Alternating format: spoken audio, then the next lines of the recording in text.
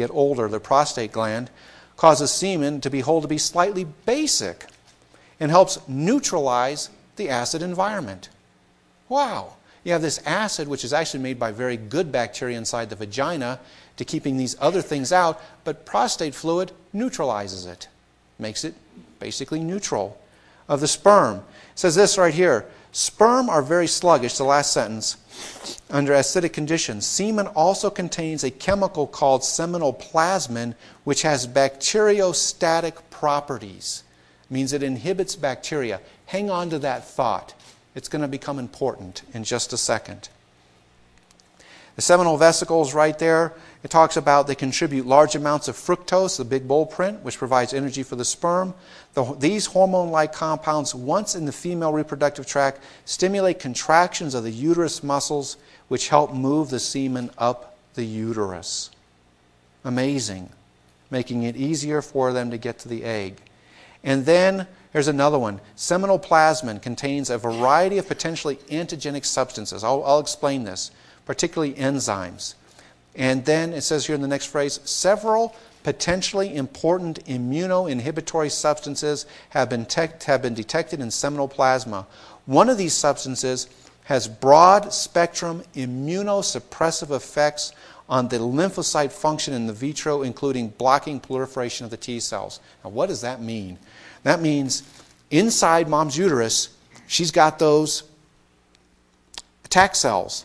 They're swimming around looking for foreign invaders.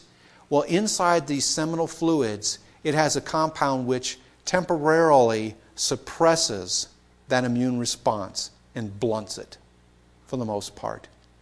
So that her white cells are not going to go in and just wipe out all of the sperm right then. So this is an amazing thing. It's just locally suppressing her immune response. Now, of course, that would leave her open to what? Bacterial invasion during that time. But we saw in the previous slides, a couple slides ago, that inside the seminal, they also have a fluid that is what? Bacteriostatic. So not only does it suppress her immune response so the sperm can get in, it protects her from bacterial invasion at the same time. I wonder how many random genetic mistakes it took to get that right. There. And that's what that is saying here. And whoa, that's what one of those white cells would look like swimming around on her uterus. They send out those long arms and they find these foreign invaders. In this particular picture, it's a bacteria. And they grab them, they pull them inside the cell, and they do what? Stuff them in a big bag of acid or hydrogen peroxide. And there it is. That cell's opening up, and those bacteria are goners. And that. It's just wiping them out. Oh, capacitation. We got two more things to discuss on how we get to the egg. You never heard of capacitation. And this is what it says there. Freshly ejaculated sperm are unable to fertilize eggs, secondary oocytes. We never heard that before. It says there they must undergo an activation process known as capacitation in the female genital tract. Let's drop down to the last bold print.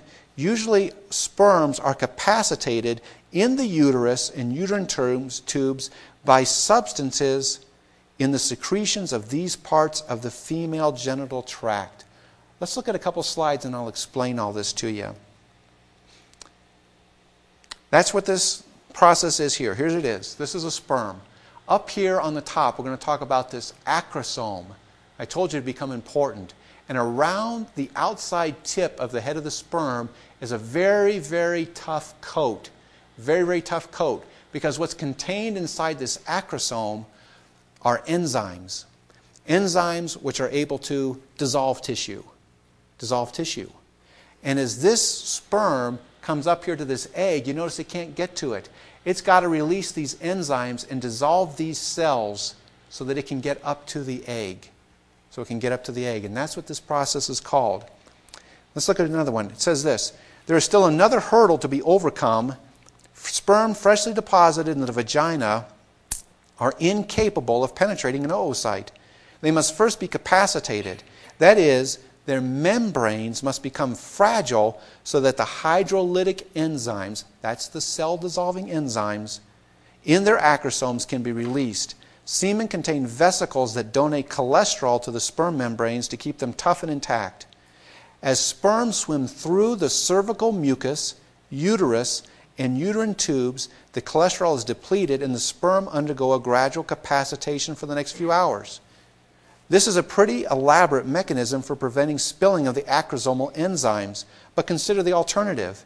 If sperm had fragile acrosomal membranes while still within the male reproductive tract, they could rupture prematurely, causing some degree of autolysis or self-digestion of the male reproductive system. Wow. That means you're making 300 million sperm.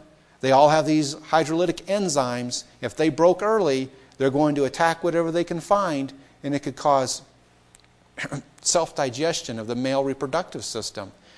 Now, guys, that could ruin your day. You know? It could ruin your day. So, you have this highly dangerous substance contained in the sperm, and it's protected there. And as it swims through what? The uterus and the uterine tubes, secretions in mom's body cause that to break down so that by the time it reaches the egg, it's just at the right amount to dissolve those other cells around the egg to get to it.